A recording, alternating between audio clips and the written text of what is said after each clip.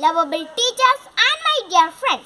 Today I would like to speak a few words about good manners.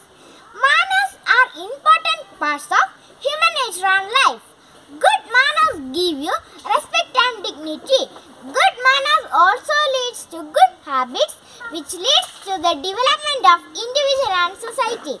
A man of good manners is accepted as an important citizen in the society.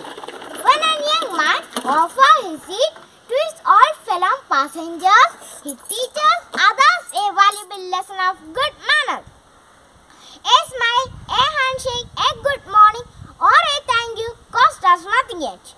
We are not courteous enough to apply them. This is the clear sign of ill manners. It is pity to point out that good manners are gradually passing away from the educated young class. They behave rough and rude in buses, trains and public places. They are indisciplined and irregular in schools, colleges and playgrounds, etc. They should learn the importance of good manners in life and should avoid these rude behavior in all respects. Let's remember the proverb, when wealth is lost, nothing is lost.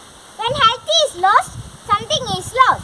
When character is lost, everything is lost. Thank you one and all for listening my little words.